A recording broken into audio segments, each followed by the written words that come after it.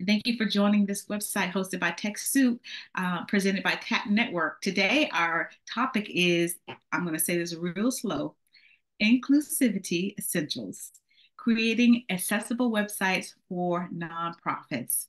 I'm going to show you how you can engage. Somebody's already turned on the closed caption, but if you need the closed caption, go ahead and type on that CC button at the bottom of your screen.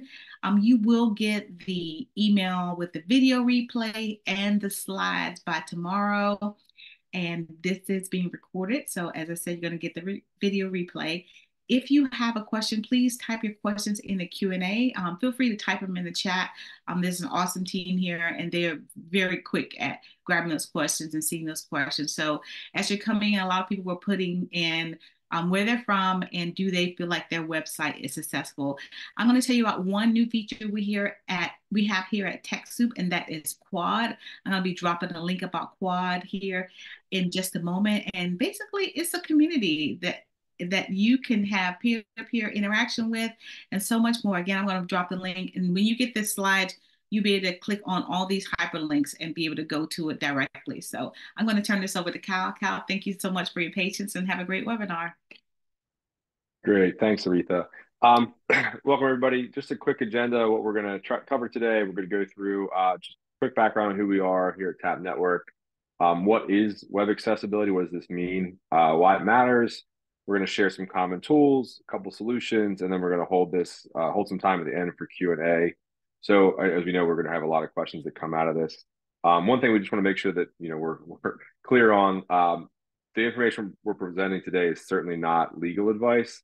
But there will be probably some questions and things that come out of this about the legality of this, what might be required for you all as an organization or from a web standpoint. Just some quick background on your two hosts today, myself, and I'm joined by John Hill. My background is more in the marketing application development space. We started this company, Tap Network, in 2012.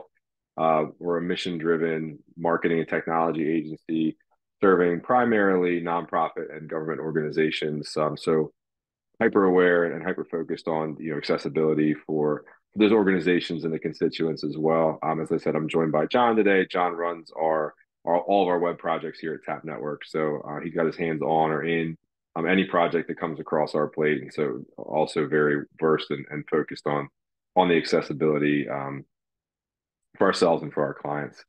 Our organization works with our company works with organizations of all different sizes. You see everything from small organizations to big green energy, clean energy organizations, all the way up to companies like Denso, CSC, and Nonstop Health. And we also work locally in the community here with a very community focused and mission driven focus with organizations like many that we see calling in today on this call. Again, anything from local foundations to boys and girls clubs and kind of everything in between. How we can help, we'll go through this a couple times today. You probably, if you've been on webinars with us before, you've seen this, but if you go through TechSoup's website and you see the website services, the marketing services, that's actually us. We're the company behind the scenes that are delivering those services and I hope the quality services on behalf of TechSoup. And what that means is we can do everything kind of from strategy, creative branding to custom application development, paid media, e-commerce, and really anything in between. So if you think marketing, you think technology, that's really right in our wheelhouse. And I'll turn it over to John to kick the bulk of the presentation off. All right, thanks, Kyle. So we're going to start with the poll question. So in the chat, you guys can answer A, B, C, or D. Question is, how important do you think website accessibility is for your nonprofit organizations? A, very important. B, important. C, somewhat important. Or D, not important. All right, I see it firing off already. A. C, I see a C, some A's, some B's. A lot of A's, I like it.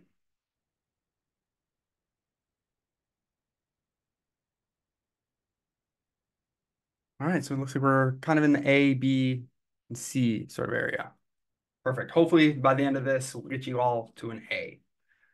So we're going to start with the introduction to website accessibility. So let's get started with kind of the big question, why does it matter? The number one thing is everyone, regardless of ability, deserves equal access to information and services provided by nonprofits. I think we can all agree to that. So as you can see on the slide, according to the CDC, 1 in 4 Americans has some sort of disability. And that's a huge portion of the population that we have to consider when designing a website. So think of it this way. By making your website accessible, you can reach a much wider audience. So ignoring accessibility can lead to exclusions and missed opportunities to connect with those who need the support the most. Ultimately, prioritizing accessibility is essential for nonprofits to fulfill their missions and make, meaningful impacts. So as we move forward today, just keep that in mind. How can we be doing more to reach more people and make it easier for them to learn? So now let's move on to where this all comes from. Understanding accessibility guidelines.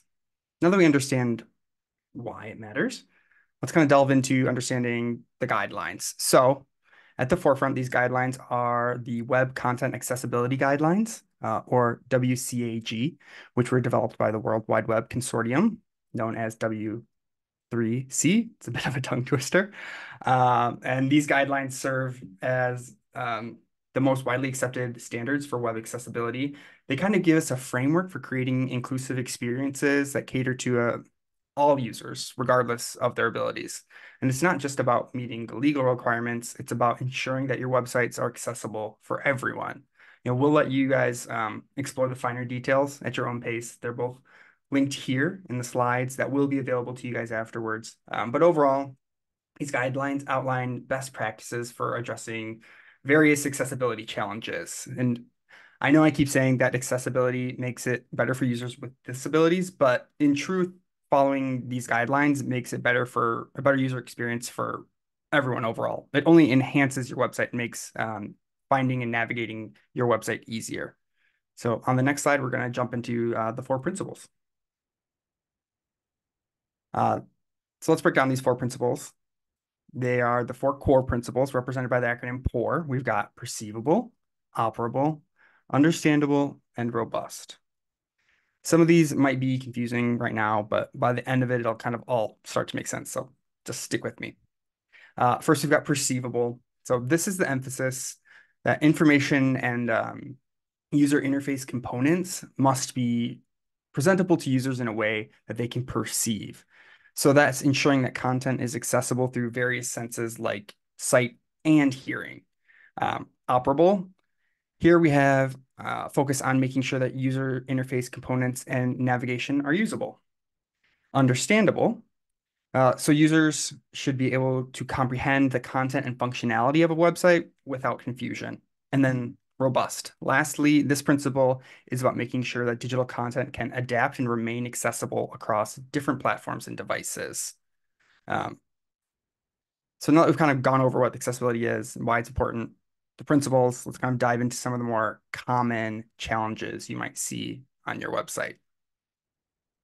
And I'm not going to go over all of these in detail, but first we've got lack of alt text. Images with alternative text can make it really hard for people who rely on screen readers to access content and know exactly what they're looking at on a page. So providing descriptive alt text ensures that users can understand the purpose and context of images, and we'll be going into this more later. Another one, which I think somebody had brought up in the chat, was color contrast. So inadequate color contrast. Poor color contrast can make it difficult for people to see or read elements, especially people with visual impairments. Unclear navigation. Complex or confusing navigation structures can hinder users from finding that information easily.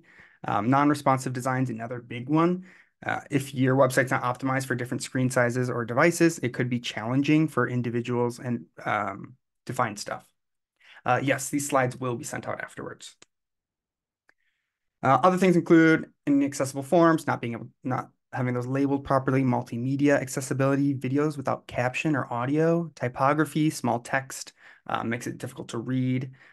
Inaccessible documents like PDFs, if somebody's using a screen reader and the documents aren't properly labeled, they don't understand what that is. So these are a lot of things that if your site wasn't originally built with accessibility in mind, will take some time to fix. So now that we know what some of the common accessibility struggles are, we're going to dive deeper into some of the tools and tips for making this better. I'll hand that off to Kyle. Yeah, awesome. Thanks, John. Um, So John said some kind of practical accessibility tips and tools, some things that you guys can start doing today, or make sure you're on the lookout for as you're building or updating your existing or upcoming website. We'll start here with another poll question. So, which accessibility feature do you find most challenging to implement on your website? Is it A, which would be alt text or text alternatives for images?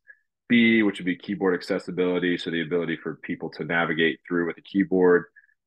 C, color contrast, and we already know that some of you have already said that. We're seeing that start to pop up in the chat. Or D, heading structure, so organizing content with the right H1, H2, and so on tags. Or We kind of usually, all of the above. oh yeah, ease all of everything, which I see a few of you.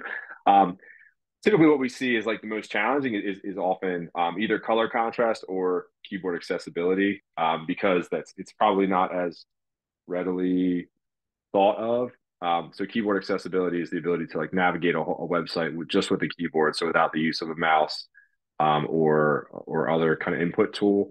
And that would be like going that would be ensuring that as you're navigating the website, if you use a tab key or use the arrow, you're able to get to the next section in a logical format or logical order. So you go from the top to the bottom and you navigate through a form and things of that nature. A lot of times, when websites are built, they're not built with that in mind, specifically with that in mind. Same thing with color contrast. A lot of times, the branding and style of an organization aren't measured through the color contrast. So it's hard to it's like kind of hard to go back and fix that after it. So like if your colors they don't meet that minimum criteria, and that's on your website now, that's used throughout your marketing materials, and then you realize, oh wow, this doesn't meet the minimum criteria of like 4.5 to 1 or whatever the contrast ratio needs to be. It might be hard to update or to fix that. So just some background on when you're thinking about how to fix these websites, or how to fix your website, or how to build your website. We like to think of this from the format that like accessibility should not be a feature of your website. So it shouldn't be, hey, the keyboard navigation is a feature of our website. Your website should be built so that it is accessible, and accessibility is kind of by default, right? So you often hear that like, accessibility is not a feature, right? So it's not something that it's not like we have to add this on afterwards. It should be designed in the beginning. So we like to design with empathy in mind, so you don't have to go back and redesign or re-architect that in the future. When you're building this, when you build it, using the right alt text, when you build it with the right um, hierarchy of headings and things of that nature, you won't have to go back and fix it or plug the holes. It's also nice because it has SEO, performance, and user experience impacts as well. So these aren't just we'll keep saying this. I'll keep saying the word accessibility probably too many times today, but you'll hear me say it. When you talk about accessibility, it's not just to meet those like the users with maybe a visual impairment or a screen reader or something of that nature. It's designed to be accessible, as John said, for everyone. And search engines, things like Google and Bing, they know that. They can tell like when your website's coded correctly. They also give preference to the websites that are more accessible, because they know that they are not only a good source of information, but they want to be a good source of information and a good resource for anyone, regardless of disability. Same thing for the user experience. This is for optimizing user experience. Sure, if you follow all of the requirements of accessibility kind of to a T, you could make a site that's so very accessible and it's not visually appealing. It's not something someone wants to navigate. So it's important to sort of to really blend those two, but with that kind of underpinning, and then also thinking beyond the website. So if you think about accessibility, if we just stick to the color example, if you have like a dark color over a slightly darker color, which has not the right contrast ratio on your website, you probably have that in other places as well. It might exist in emails that you sent out. It might exist in print material.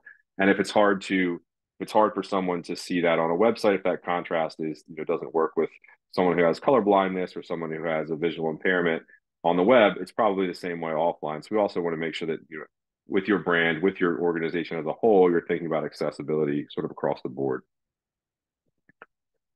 So some tips for creating those accessible websites. The first is, this is probably all foreign, but using semantic HTML elements to create a clear and structured layout. So that's when someone's coding up the website, or if you're using a page builder, oftentimes that they'll kind of have this built in, like Wix or Squarespace would typically have the right HTML structure. But if you are doing this, you know, on your own or doing this from scratch, just making sure that you're using the right structure to provide that right layout. And that's things like having headers, the right sections, and then the footers, like the main body section, the footers, and then any kind of combination of that as you're going. Using the color contrast to make sure text and image are easy to read. So with those people with impairment, so that the text stands out from the page as it should, so that the image stand out as well. As we talked about, using keyboard accessibility so that anything that's supposed to be a navigational element or a menu can be navigated through with a keyboard, with the arrow keys, with the tab keys. We like to regularly review and update your website so that it keeps that accessibility. So, you know, these standards change over time, technologies change over time, features change over time, and often, you know, the content and things like that on your website will also often change as well. So, making sure when you're adding new blog posts or adding new pages or things like that, that you're keeping accessibility in mind as you go. And then lastly is educating and training your team. So if there's other people that you're bringing in, if you've got interns, if you've got, you know, someone else internally that's updating your website, if you bring on new developers or a new outsourced resource or something like that, make sure that they understand the best practices in general, but also the ones that you commit to and follow as part of your organization. Some additional considerations on this. You know, we mentioned this earlier, but you can see from CDC's map or CDC's data collection that they say that 1 in 4 adults in the U.S. has some type of disability. So if you just think about the people you could be excluding by not focusing on accessibility, you know, you could see how you're alienating a good chunk. You could often alienate a good chunk of your audience. And oftentimes, you know, nonprofits specifically are working with people with some type of disability or that might be in an underserved community or something like that, which might not, you know, accessibility is not just about, when I keep saying abilities or disability or something like that. It's not just about people that have a disability. It's also accessibility for people on slow internet connections, on different devices, on things of that nature. So some other things to keep in mind. So being sure that all of your links and all of your form inputs have like descriptive text on them. So when someone's filling out a form, you want them to know what they're supposed to put in that field, how you want them to format what they put in that field, and whether or not that field is required. That's probably kind of common sense if you can visually see that on a page where it just says required. But you'd be surprised at how often you know, forms are built in a way that when someone's visiting it from a maybe a mobile device or from a screen reader or with a screen reader, that it's not readily apparent that field is, you know, an email field. It might just be tagged as like input 1. So you don't know what that might be, or it might say it might not tell them it's required. Probably something you may have heard or may not be familiar with is, but not opening links in new windows. A lot of times you'll see people, they want to keep you on their website. So when you click on a link, it takes you out to another page. That's not the best practice, especially for accessibility. It can certainly be confusing when someone's like, why did I click a link and on the screen or on the screen reader, I'm still on the same page, nothing else has changed. Because from that experience, it's that you would need to navigate outside of the application they're in or outside of the tab they're in or something like that. And there's ways around, you know, kind of doing the best practices for this. Having a skip to content link is also nice to have. So this is, again, goes usually with screen readers, but this just gives the ability for like all that fluff that's at the top of the page that's more just abstract, oftentimes giving people who are visiting that site from a screen reader or from a accessible device the ability to just go to the content that's important to them so that they don't have to read through all the navigation and things like that. Really important. So this is not just from web accessibility. This is for how you structure your content in general, making sure when you're doing that you are using the right heading tags, the right bolding words that are important, italicizing words that you want to put emphasis on, and making sure there's the right structure there. So like when you think about that, that would be like the H1 tag is first, like the main heading. Below that would be H2, H3, and so on. You don't want to skip around from like H1 to H6 or something. Always look at using tools so you improve grammar. So using things like Grammarly or just basic spell check, being sure that your audience, who especially is just reading this content, is the grammar is correct, the spelling is correct. Using descriptive links, so sites, buttons, things like that. They're just like click here, learn more. Like that's great from like a visual standpoint to draw your eye to that, but you want to make sure that you're providing context around that link, or you're giving it some like code behind the scenes to tell them, the screen reader, what to expect there. So a good link would be like, at this URL, or click this to take you to where you're trying to go to, not just click here. And you also want to avoid directional language. So on pages, on a website, it might, on a website on a desktop, it might say see below. And that's what you're telling someone who's, visiting that site from a desktop to see below. But then once they, on their screen reader, below might not be below, it might be somewhere else. Same thing like on the left of this page, on a mobile device, left and right might become top and bottom. So be careful when you're using that actual language in a page as well. On the topic of mobile accessibility, so on the mobile device specifically, be sure that your website is accessible on those smaller screens. That's things like making sure that when a screen resizes, it's responsive. Make sure the text resizes accordingly to the screen. Things like images you want to resize as well. So optimizing your website and for like mobile accessibility is really going to help even propel you even further, for accessibility as a whole. Think about how touch gestures and interactions for people who, like how you're requiring touch gestures from people on a mobile device, how that affects people who might not have the ability to touch the screen, or who might not be navigating in that format.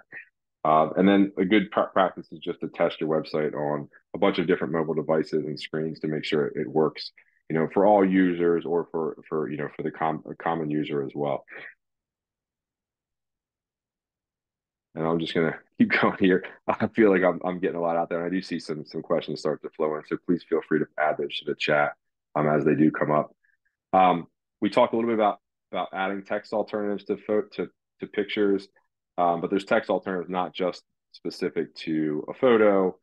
Anything with an image, an icon, videos, buttons, anything that would convey meaning, or would be interactive, should have some text alternative. So if it's going to be functional on your website, if it's going to be something that someone would be interacting with, or someone with no accessibility concerns would be expected to see or use, it should have a text alternative behind it too.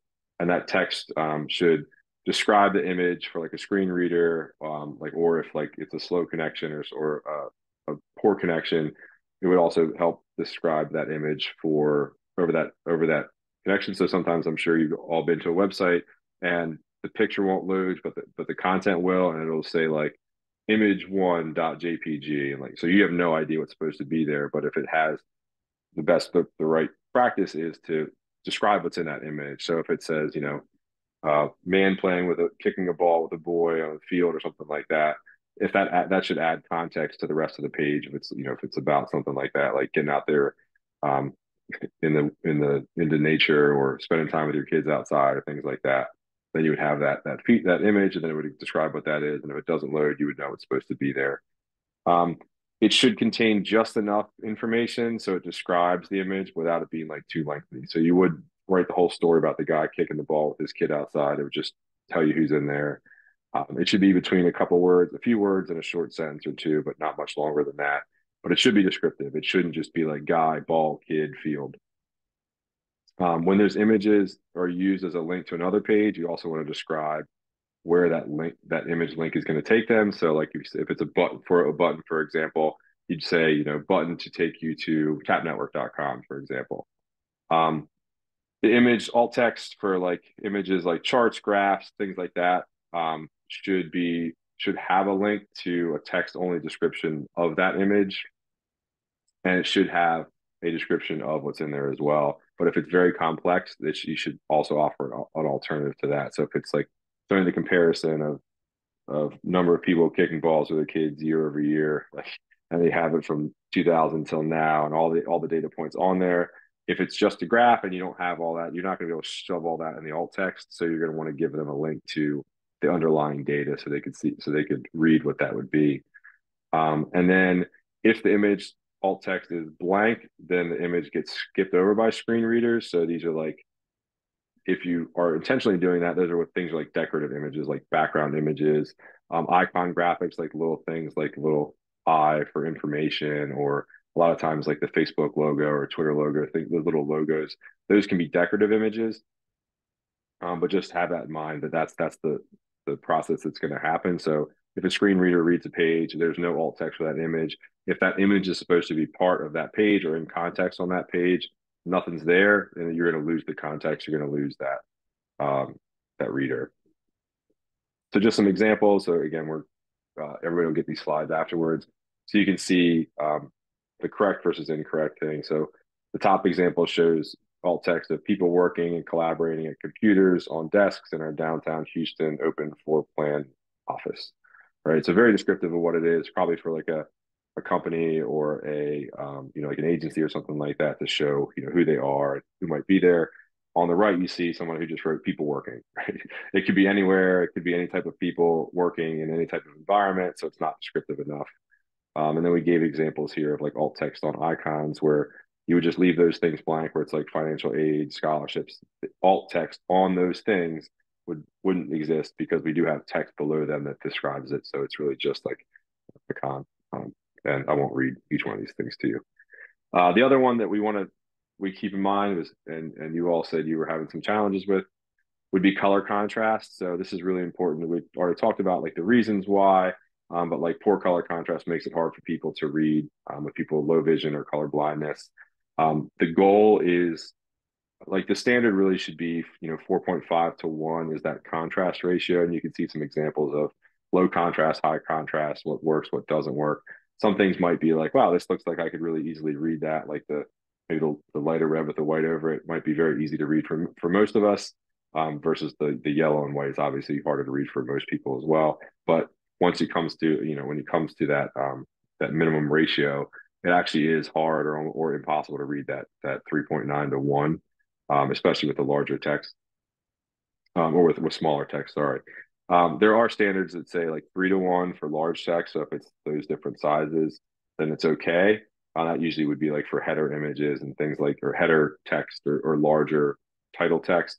But we just like to follow the practice of 4.5 to 1 for everything. That way there's no kind of question about it. If people resize their screen, it's not gonna break outside of that either. And we just recommend you check that contrast for text and interactive elements like buttons, links, things like that as well. So even though it might not be text, it might be like a button or an icon or something like that over top of a color. We want to keep that same contrast ratio difference. This is where it gets really nerdy and confusing, if you don't know what some of this stuff is. Another way to overcome a lot of this is using what's called ARIA. ARIA is accessible, rich internet or application markup. So it's information for people with screen readers and other accessible devices to better understand those elements on a page. So we've just given some examples. There's a ton you can do here, a link in here that shows you all these different ARIA states. But as we talked about before, when there's like a link, in this example, we say, click here. So the screen reader would say, you would just see, for more information about us, click here, but it doesn't really tell the screen reader what clicking here is going to get them. If you use the ARIA label, it says, for more information about us, it's going to tell you to click here, and it's basically telling them that's going to take you to the ARIA label is about us. That means that, so that the screen reader knows that that's going to take them to the about us page. The caveat to this is, if you can use a native HTML element, so something like a label or your just text, you would use that with the semantics and the behavior that are like already required or built in. Use that instead of an ARIA tag, but ARIA tag is useful when you can't use that. So in my example earlier, if it said if the whole link was click here to go to our about us page, that would be sufficient because it explains where the person's going. The person that's clicked it, but the screen reader is going to know they're going there. But if you don't use all that in the link, then you can use the ARIA tags to overcome that. And I can take a break now and hand it back to John. All right. Thanks, Kyle. Yeah, so we got another poll question coming in. What motivates you the most to prioritize website accessibility in your nonprofit organization? A, social responsibility, B, legal compliance, C, user experience, D, impact and reach. E, all the above. Seeing a lot of all the aboves. That makes sense. Also seeing a lot of C's and A's.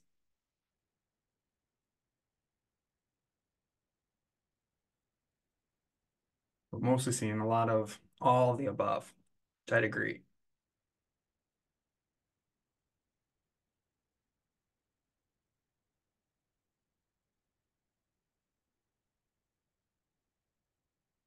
All right, so now let's talk about getting your website accessible and maintaining that.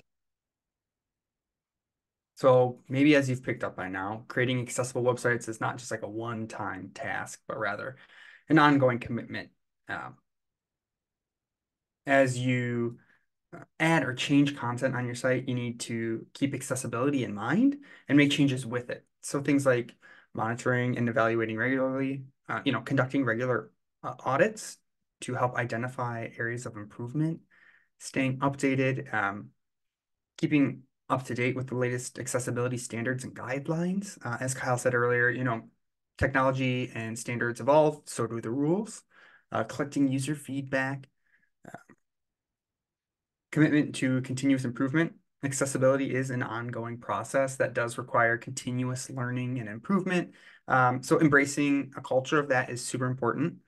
And with that said, providing training and development, so offering opportunities for professional development in accessibility for your team is also really crucial. And a great way to take all this is to commit to accessibility improvements in an accessibility statement. So now that we've covered kind of the strategies for improving accessibility, let's talk about the importance of an accessibility statement on your site. An accessibility statement serves as a declaration for your organization's commitment to accessibility. It demonstrates to your users that you prioritize inclusivity. An accessibility statement provides transparency about the current level of accessibility on your website. It informs users about the accessibility features available and any areas that may still need improvement. In addition to all the above, an accessibility statement can also ensure legal compliance and even potentially provide protection against litigation. It shows that your organization takes accessibility requirements seriously. It also is just a valuable resource for users, especially those with disabilities. It provides kind of guidance on how users can navigate and interact with your website's accessibility features.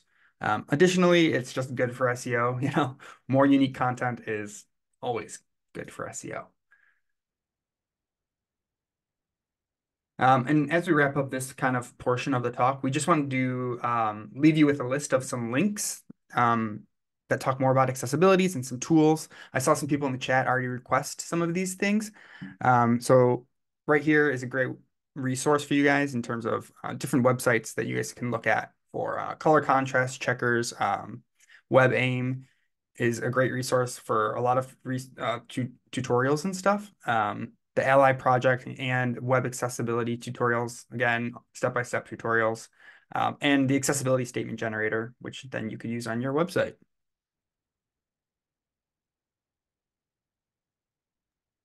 Awesome. I'm actually going to go back one slide here.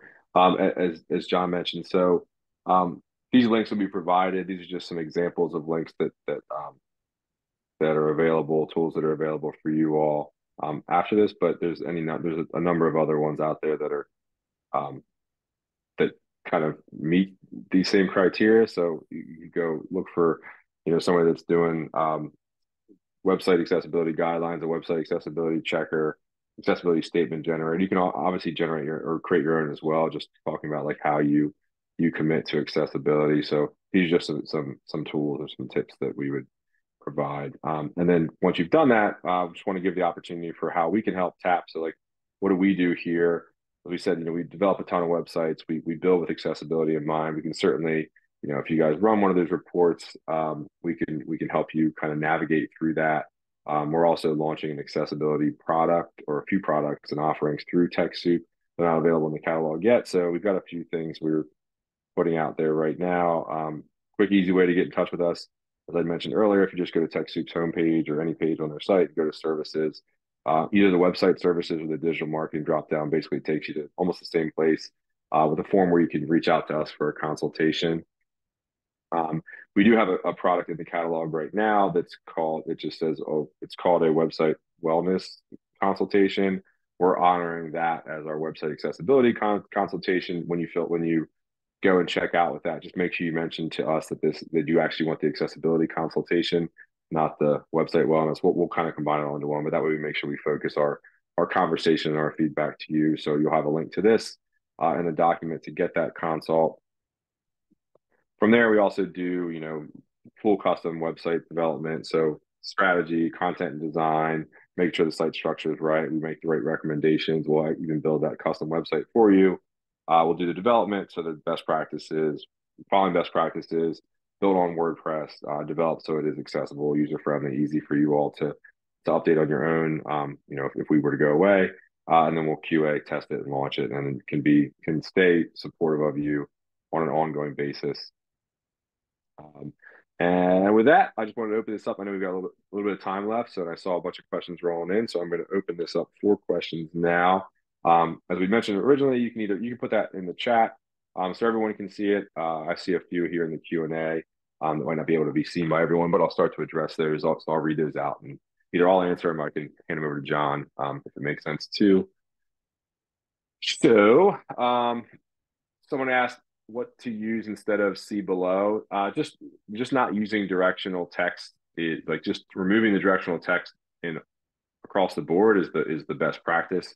So you would just lead right into it. So you could omit it altogether, or you could write, or you could put on this page, something like that. You just don't want to say below, above, to the left, to the right, something like that, because you never know where it's going to appear, either in line or in context when someone has a screen reader. A couple of people asked about the tool to find the color contrast ratio. I can share this. I'll share this in the chat, but it's also in this document as well. Once we share it with you all, and again, there's a number that are out there. If you go to like w3.org or WCAG, they'll have one. I know Accessible Web has one. AccessibleWeb.com has one. And then you can put in your colors.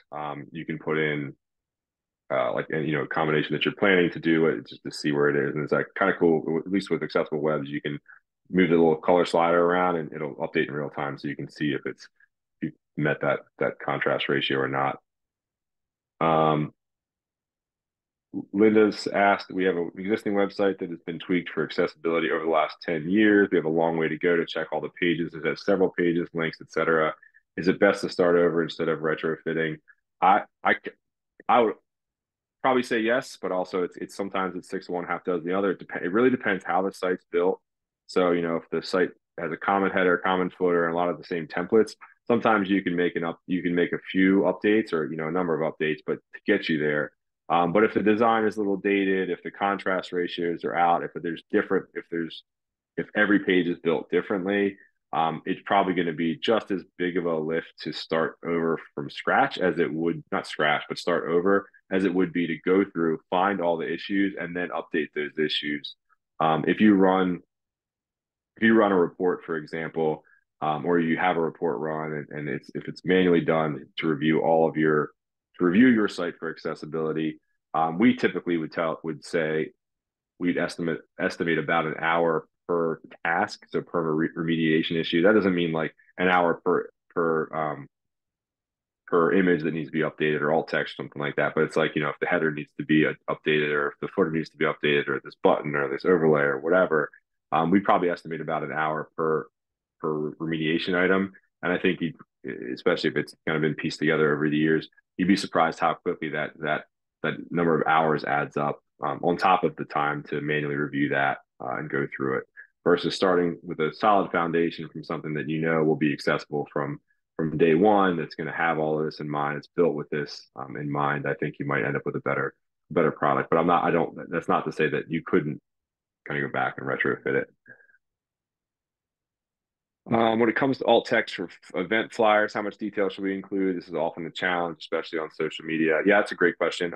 So the real right answer is to follow that same sort of format that we talked about with the graphs. So where you would have a text only version of that would outline everything that's in there. That wouldn't necessarily be in the alt text. You would provide that link as part of the alt text, or a link to the content only, so that could be viewed by anyone, with a screen reader or something like that. And that's like also just a good best practice. Besides that, in that example, it's a good best practice to not put text on top of images when that image needs to be functional. So a lot of times you'll see with like a header image that has the text that's supposed to be in the header right on top, that's part of the image, instead of putting the text over top of it so it can be read. That is where that starts to break down over time.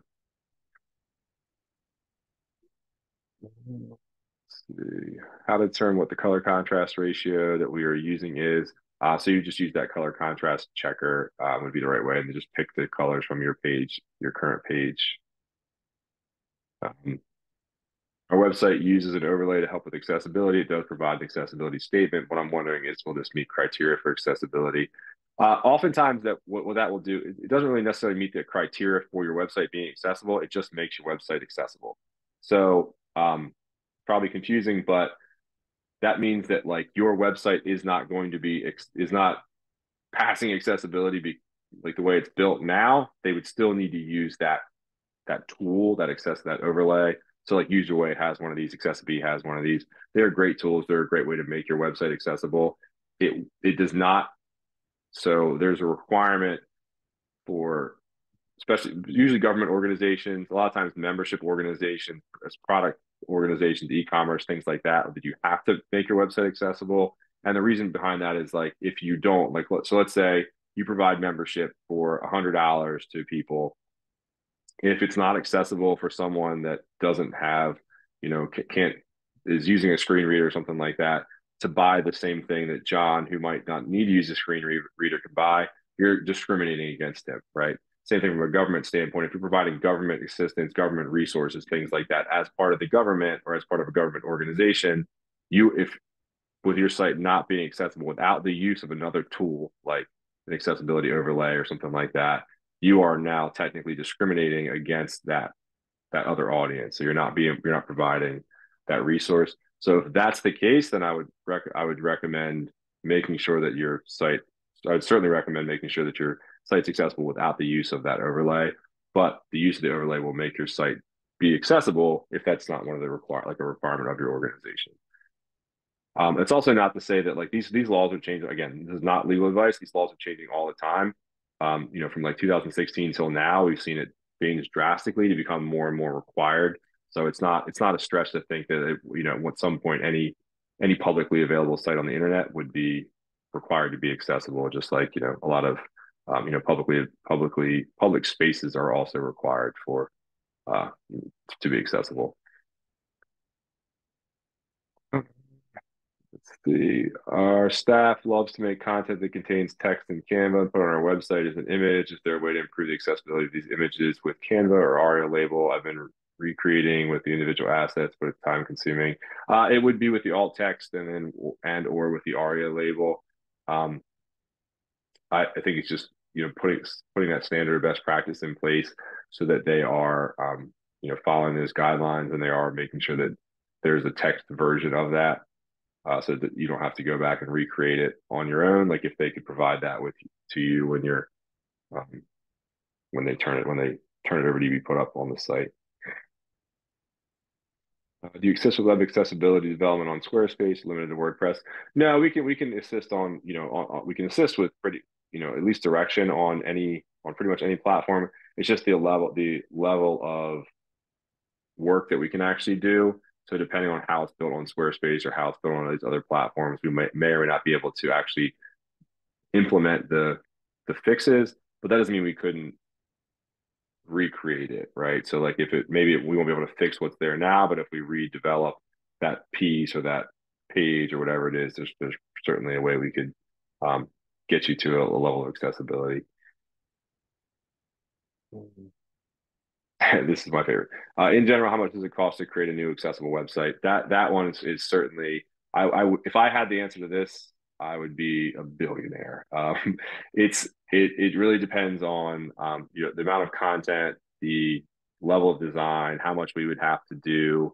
As you'd seen, like our custom on the slides, like usually our custom websites start about $15,000, and that's regardless of if you have the content or not already, if it's an existing organization or old one. And that's really, I think you'll find if you look around, that's a very competitive rate for building a custom design that is accessible, that kind of checks all these boxes, and has a bunch of it's built on WordPress, follows best practices, and has like the features and functionality you would need. So like having resources, having a contact form, tying into like a CRM database, being mobile responsive. But we built sites that are, we built sites for $5,000. We built sites for $500,000. Like it really runs the gamut. So it kind of depends, what you need. Typical brochure style site, you could probably get in for maybe even under $10,000 if it's just much less if it's just a few pages. And oftentimes, like back to the earlier question, like should we fix or redo? It's the same answer there. Like if you have a 3 or 4 page website, it's probably pretty easy to fix it. You might not want to spend the time or money redoing it. If you have a 200-page website, it's probably going to take you a lot of time to go through all 200 pages. It might be better for you to start over and decide, like, do I need all 200 of these pages? Is this, meeting our goals? Are we doing what we need to do? And then let's redesign this so that we have a solid foundation and add pages back as we need to. Is there something free that reviews your website and gives you an accessibility score or what you should change? In the old days, there's something called Bobby. Yep, there's a number of these. I think there's actually 1 or 2 of these linked in this document. Accessibility.com or accessibleweb.com both have something like this, an automated score. There's absolutely nothing wrong with going down that path. It's a great start. I will tell you that it is an automated score. So like if you pass all the automated scoring, that's great. That does not necessarily mean that it is 100% accessible, because you do need someone to, use a screen reader or use like assistive technology to really see if your website is accessible. There's also many times some false positives in some of those things where it'll tell you that this doesn't pass or this does pass. Usually it does. It's a doesn't pass thing, which isn't actually part of the page or functional part of the page. If we're creating a website, what platform is easiest, best to use to create an accessible website like Wix, Squarespace, etc.? It depends on the depth, like the depth of the website, and the functionality you need. We certainly we stick pretty much almost primarily to WordPress because we have a lot of flexibility in making accessible. There are millions and millions of WordPress themes out there that are certainly not accessible. There are plenty that are, though. We would use a page builder called Elementor, which gives you a lot of flexibility in adding area labels and area labeled by and tags and things like that, and also are built out of the box with accessibility in mind. So it makes it easier for you to set those things up and set those, alt text and parameters like that. I'm still going through these. So I'm stealing your thunder here, John. Sorry. What other kinds of accessibility issues should be considered in addition to visibility concerns? I wouldn't say it's all about, it's not just visibility, it's device input as well. So like, if you think of someone who doesn't have full use of, both of their hands or something like that, accessibility would be based on like bandwidth or connection. So connectivity is a huge element of accessibility. So especially in underserved communities where they might not have access to high-speed internet, thinking about that's why things like alt text and context and content are so important to engage with that. Um, there's also, there's certainly be the flip side of that. So if you require like audiology or something like that on your website, make sure there's a text component to that. So if they have a hearing impairment, they're able to read what's supposed to be there. So things like closed captioning, that sort of stuff like that comes into play. Let me pick a few more here.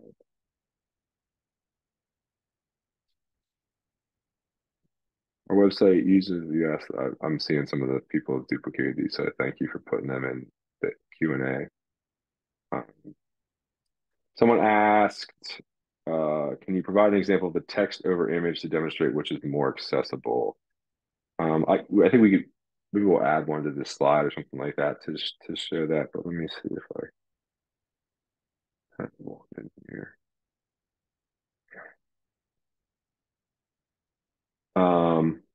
Probably don't. But an example, I mean, this is actually not a bad example. So text over an image. So this text over this image would meet that same criteria of 4.5 to 1. So really dark over really light, right? So there's a stark contrast between the two.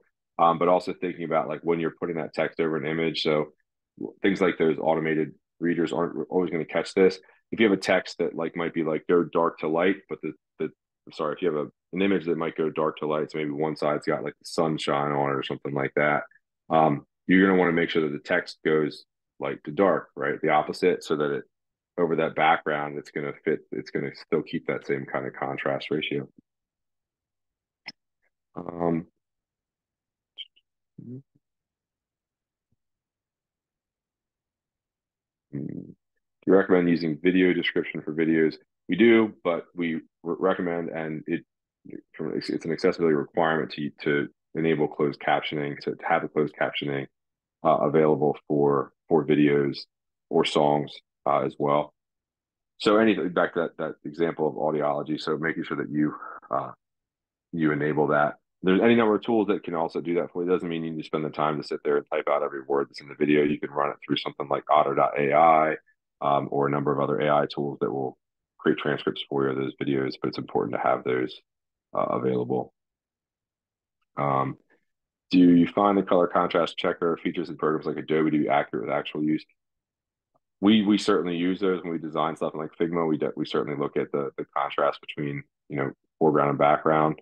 But you also want to look at that stuff from a brand level. So we'll typically have like a brand package, and you'll have the different colors that are available, when to use them, when not to use them. So it's sort of a best practice to follow.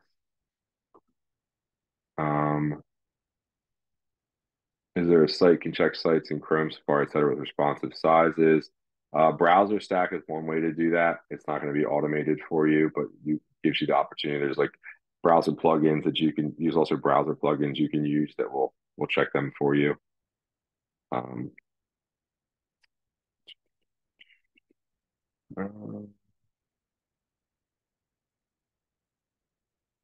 Do these recommendations for website carrier producing emails for mass audiences? Yes, as we said, we do want to think beyond the website. So even in PowerPoint presentations, anywhere where you're going to have, where someone could be engaging with it from an assistive technology device, it's important to think about accessibility, especially if you're like distributing these through a website. So somebody asked about a flyer earlier. So if you're distributing that flyer, making sure it's built in a way like a PDF in a way that isn't just a flat image, so that they can actually read the text that's in that image if they have like assistive technology, or emails, same thing, like not embedding text over image in an email when you don't have to, and if you do, it should certainly have the alt text included with it.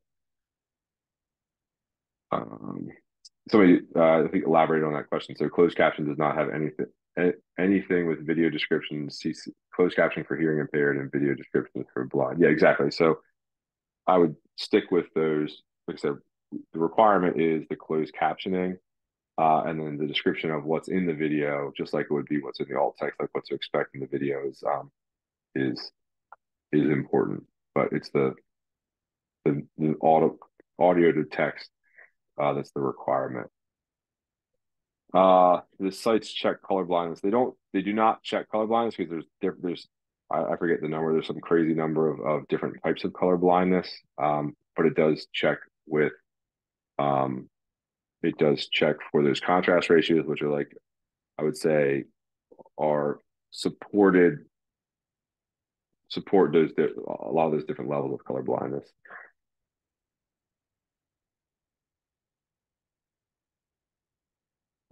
Um, Someone asked, there's a few more that popped up here. How do you find the best accessible WordPress themes? I'm not, I don't have, we don't typically use themes. We develop our own in-house. So we develop our own designs in-house and then put them on WordPress. But I know Google, I think sites like ThemeForest would have, um, or an Elementor would have some of those themes that are built with accessibility at the forefront. And then someone asked, what is an accessibility overlay? That would be something like UserWay or Accessibility, which would just usually it's just like there will typically be an icon on the page, like a floating icon at some point on the page that has like an accessibility icon. When you click on that, it'll pull up ways to make the site more accessibility. So it'll do things like convert all the text to black and white, or to meet the right contrast ratio. It will resize copy for you. It will, remove all images. It'll remove like filler stuff. And you can set a lot of these things on the back end of that as well. There's usually free versions and paid versions of those. So the paid versions obviously do a little bit more than the free ones do. Cool. I really appreciate all the questions. There's some great questions that came through today. As Aretha said in the beginning of the call, you will all be receiving um, this deck, which will have these links in it. But if you have questions in the meantime, we kind of showed you, you can get a hold of us just going through TechSoup's site, just grabbing that drop down and reaching out. We'd be happy to help. Thank you all so much. Awesome. Thanks, everyone.